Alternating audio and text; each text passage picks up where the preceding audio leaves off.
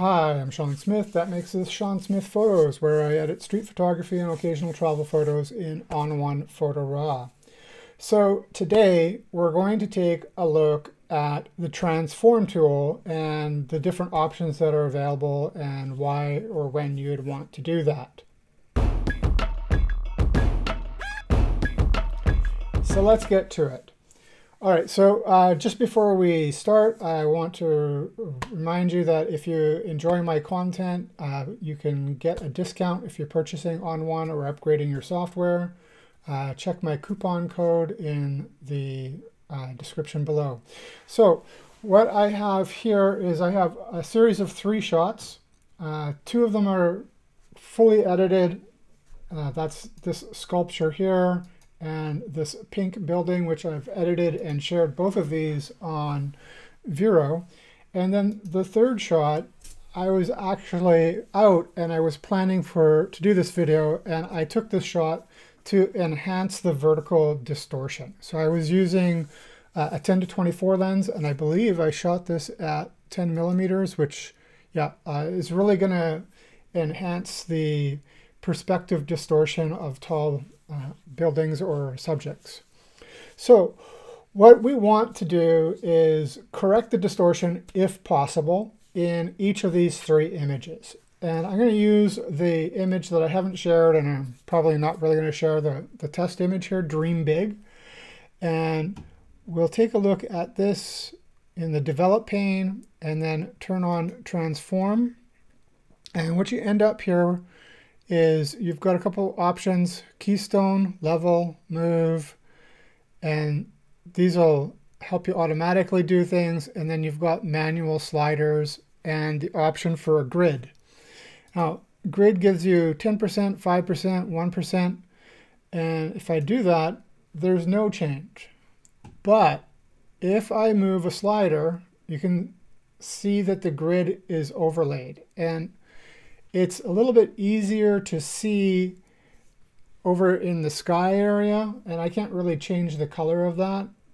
It may not show up on YouTube, but this grid can help you align things vertically and horizontally. And as soon as I let go, the grid disappears. So let's take a look at the level tool. And if we hit that, we can draw a line. So what you'll want to do is find a straight line, whether horizontal or vertical, and this will help you fix your horizons. And looks like my horizon is pretty good. I'm going to reset that because I don't actually want to do that. You can also set your horizon with the crop tool. You hit C and then the same tool is available there. And keystoning, this is something that I do a lot when editing. And so I turn this on and I want to make this building vertically straight. So what do? You draw a box around something that should be vertically facing the camera. So I'm going to draw along the edges of these 2 windows and all the way over to that window and like this. And then I hit the enter key, and it has keystoned or transformed the image so that everything is now straight up and down. It's obviously distorted things and cropped it, and we have a bunch of black here. Now, this doesn't work for this particular image, but it's actually something that's really, really handy, and I'll show you that when we look at the pink image. So I'm going to go back here and hit the reset button. And so that's keystoning. This image needs to be fixed manually, and we're going to do that with this vertical slider. And so I move it to the left, and we can see it's moving it vertically, and that's as vertical as we're going to get it. And we can move the horizontal. I think that's a little bit better. And I can rotate it. And yeah, there we go. So when I've got it here at rotation plus 0.5, I can see one of those grid lines was along was perfectly aligned with the top of these three windows. So I know that's aligned. And then I can use the scale to increase the scale if I want, but I want this as wide as possible. Aspect ratio. So this is going to stretch or squish the image. I'm going to restore that, and then shift will move it left or right, and rise will move it up or down. So while this isn't perfectly aligned, I knew that this image would be really hard to get perfectly straight, but it's a lot better than it was. So what I'm going to do now is I'm going to pull up the crop tool, hitting C on the keyboard, and I'm just going to pull in really tight like that to get rid of the black edges, and hit enter. And then if I hit backslash on the keyboard, I can see what I originally had, this one or this one. And so the perspective has been fixed a lot. It's not perfect, but this is what you can do with the transform tool. So let's take a look at the other two images where I actually used this tool before I decided to make this video. So over here, I've got this big sculpture that was shot in Brookfield Place, and I really like this shot. However, because it was handheld and I was like crouching down on the ground, I didn't do a great job in ensuring everything was straight. So if I hit crop,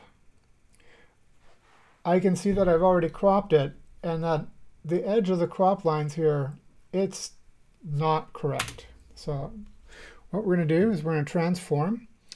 And when I was first doing this, I tried the keystone, and keystoning completely messed up this image. So I'm going to show you what keystoning on this image did. So let's go here, and then we'll go here. So basically, I've just got this little square thing that I'm going to just like that. And yeah, see, no matter where I place the keystone, it completely messed everything up. So what I needed to do is use the sliders. So I'm going to use the sliders here.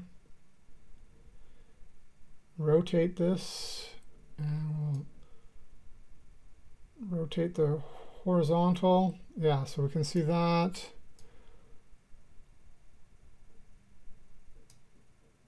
And let's use the shift. So we want that in the center. So yeah, see, this is much better now. And then I saved that. So if I turn on and off the transform tool, now it's like the camera was set up much better on the tripod. Okay, and the third image is this one. And this one, keystoning works great. And we can see that everything's a little bit tilted and crooked. And I want the facade of this pink shop to be facing straight on the camera, not tilted and slanted off at an angle as well. So I'm going to turn on the transform tool, and grab the keystoning. And as I said before, this is really simple. You just grab something that has straight lines. So I'm going to use, where am I going to use? Actually, let's just use this whole window right here. So I'm going to do that to there. And there, and just line it up so that you get a perfect square. And then On1 will do the math necessary to adjust everything and make it look correct. And now my image has been adjusted and set up exactly how I want it. So that is the transform tool in a nutshell. Please like and subscribe, and you can find me on Vero. All the little social media stuff should be popping up. I will see you in the next video.